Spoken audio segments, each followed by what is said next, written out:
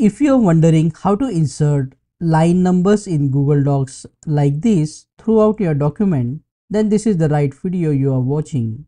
To insert the line number in Google Docs, what you need to do is go to the Tools option here, and under the Tool options, here at the middle you will see the option of line numbers. After clicking on this option, you will see this menu at the right hand side.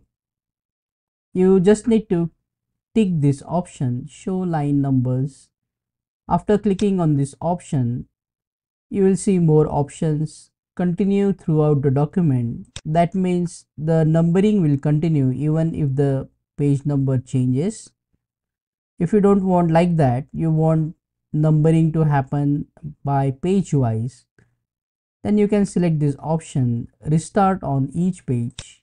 After clicking this option, as you can see on this page, it's 1 to 16 and the numbering starts again for the second page. If you want to show line number section wise, then you can select the option restart on each section. In this way, you can insert line number in Google Docs. Click on that like button, comment below and let me know if this video solved your problem. And don't forget to check out these useful videos related to Google Docs. See you again in the next one.